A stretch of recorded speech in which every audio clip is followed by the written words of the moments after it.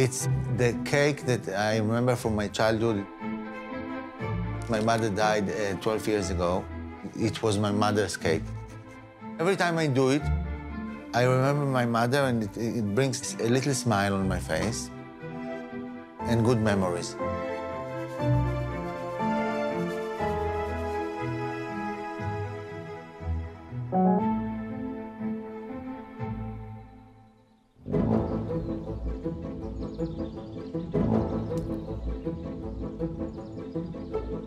This was our summer cake. She used to make it day after day after day. We were 4 kids, and we were eating it like animals.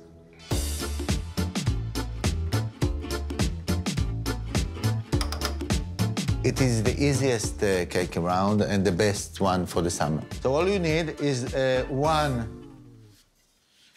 baking tray like this, and you just butter it generously. You take the butter out, 200 grams of butter. Okay? It's important to start with room temperature butter in cubes and eggs. Okay, so let's start. I take the butter and you just put it into the mixing bowl. You take sugar. You can use, of course, raw cane sugar. You can use the Marera sugar. You can change the kind of sugar you're using.